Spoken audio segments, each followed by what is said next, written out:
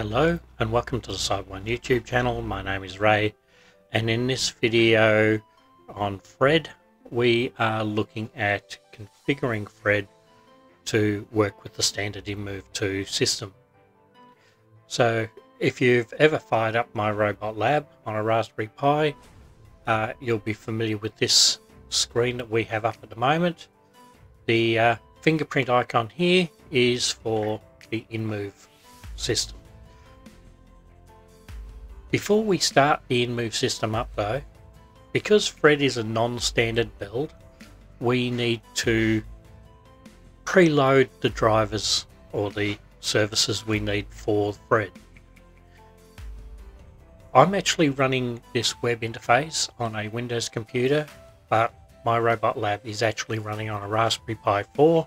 It has 8 GB of RAM installed in that Raspberry Pi 4. And it's running the Buster 32-bit version of the OS. I have Java 11 installed as per some demo videos I've already put up, and I'll try and put a link to some of those in the description.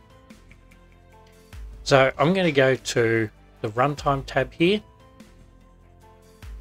and in here I'm going to start the very first service we need, which is the Raspberry Pi service.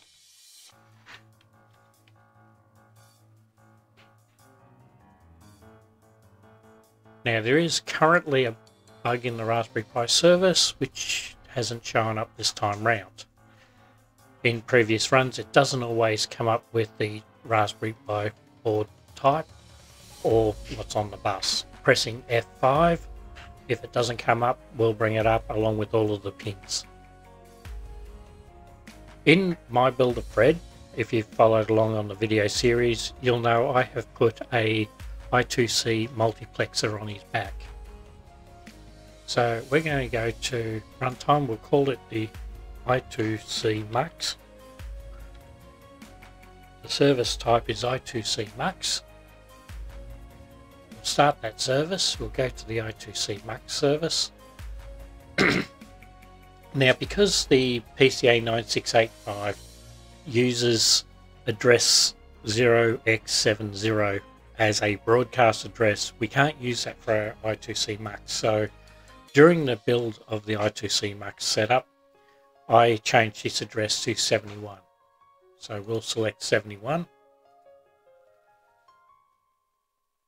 On the Raspberry Pi, the I2C bus is on bus 1.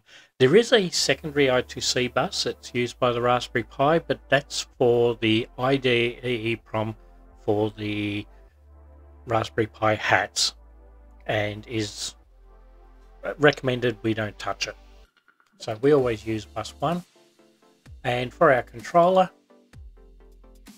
we will select the Raspberry Pi. Noiseless Rosie. And attach. So that's now attached and running. One of the first things we're going to do is start up Fred's head when we start up the My Robot Lab. So we're going to need the I2C based PCA 9685 that he has mounted in his head. For reference, we also have one on his back which controls his shoulders, and we have one in his left hand. Eventually I will also have one on his right hand. So let's move over into Runtime, and we will create a PCA head. Now this one is a Adafruit 16C servo driver. So we'll start that service, and you'll see it appear here. Now this is where things get interesting. For this one, we're going to use the I2C Max. It is going to be on bus 0 and address 40, and we will attach.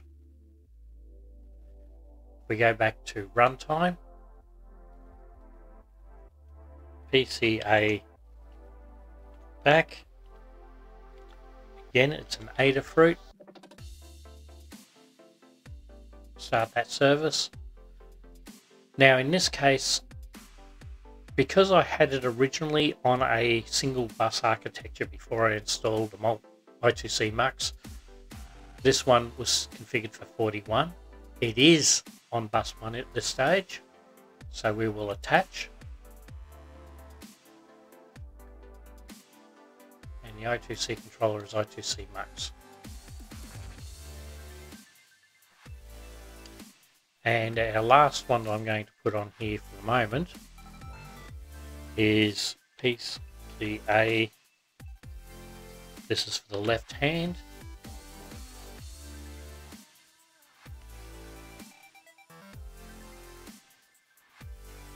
Go to that one. This is on 40. It's on bus 3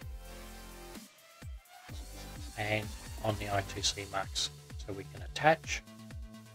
Now if we go back to the I2C Mux, you'll see those 3 things are now attached, and the bus number that they're using and what their addresses are.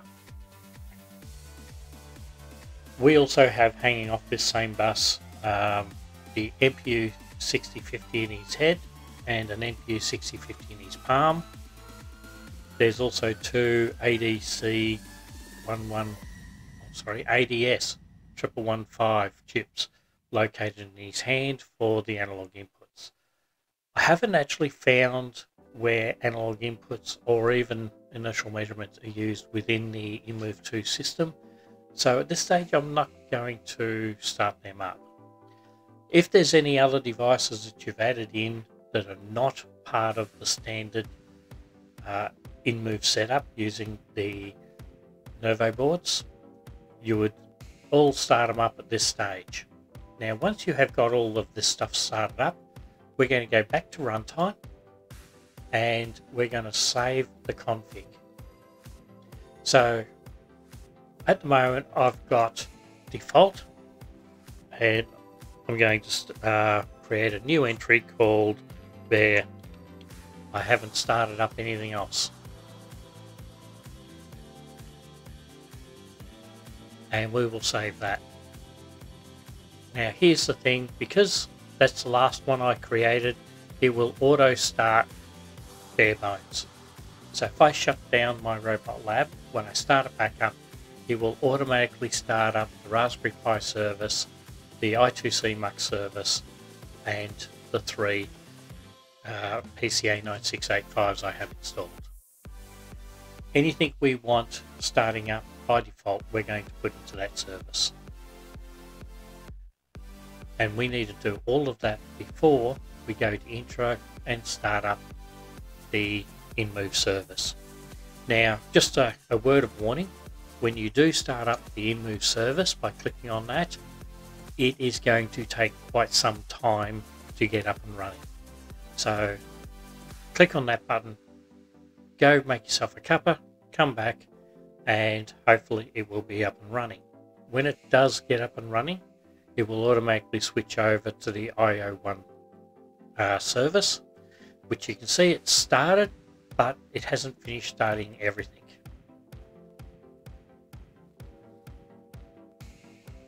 When it does finish starting everything, it will appear here, and it's a long way of finishing that.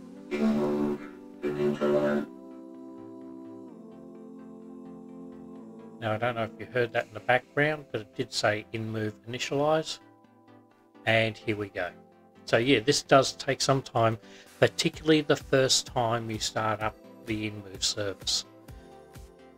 Subsequent startups are a lot faster because it's copied all of the files to where they need to be for it to run.